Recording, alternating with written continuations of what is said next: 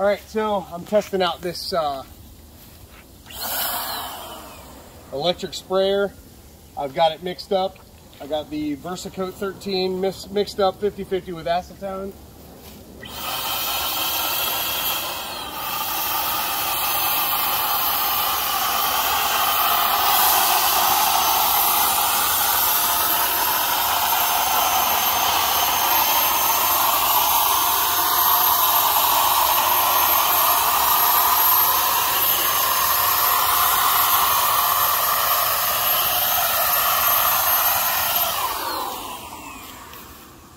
Wow.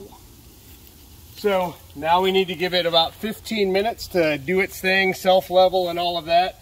I put a total of 8 ounces in here and I barely used any of it, and it's stupid glossy. So, all right, we'll bring you back in about 15 minutes when I can show you what it looks like, because when you mix the acetone 50-50 with the Versacoat 13, once the product hits the panel, that acetone is going to evaporate. So what's left behind is what is the actual Versacoat 15. The acetone just helps it be more sprayable.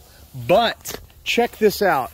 Already, it's more glossy than it is back here. So this is just sun-faded beet.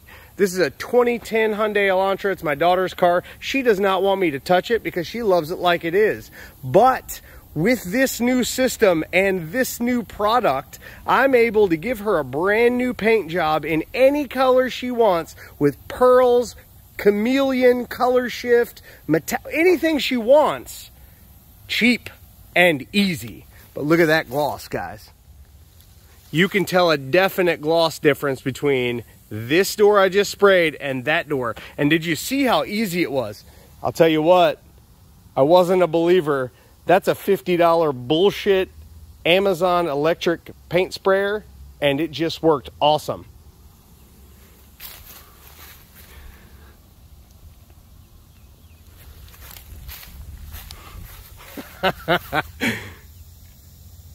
Imagine how easy boats and RVs are going to be to do with this Versacoat 13 and a $50 spray gun. I'm not going to use this. I'm after the Graco, the cordless one, where I don't have any wires or hoses or any of that drama.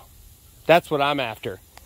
But if this result can be had with a $50 Amazon Chinese electric spray gun, well, guys, we're going to be in great shape.